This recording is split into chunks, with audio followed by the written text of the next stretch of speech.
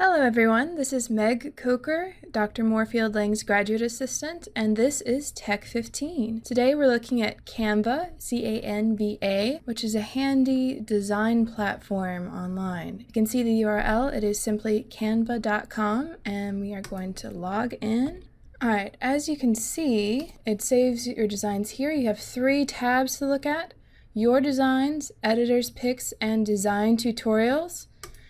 When you're first starting, there is a great starter tutorial over here on the right that walks you through a good amount of different tasks to do. It also has things like if you want to learn more about how to use colors, fonts, making things look more professional, a little bit of everything.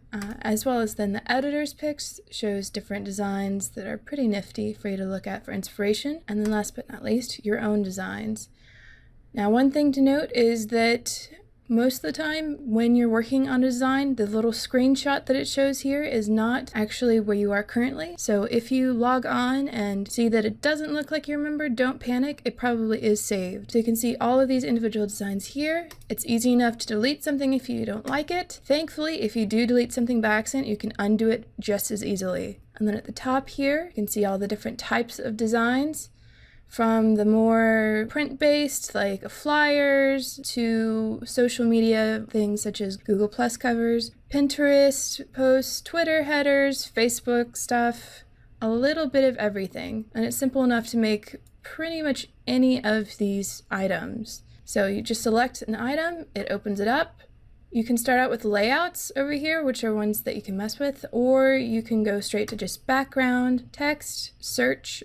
As you can see here, it has a number of items that are free. The items that are not free, it is just $1 each. And it's as simple as selecting, and it applies. Whatever you want to do, you can delete it easily. You can change the color.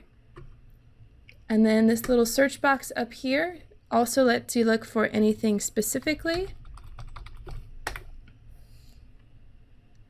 And there's your results. And again, thankfully, it's very easy to see what's free, what's not free, and you only have to pay for whatever you want to use when it's time to publish. Whenever you add something, just look over here, you can see that it auto-saves as you go. And then whenever you're done, all you can do is tell it download or link.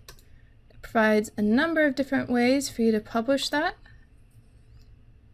And then you are done.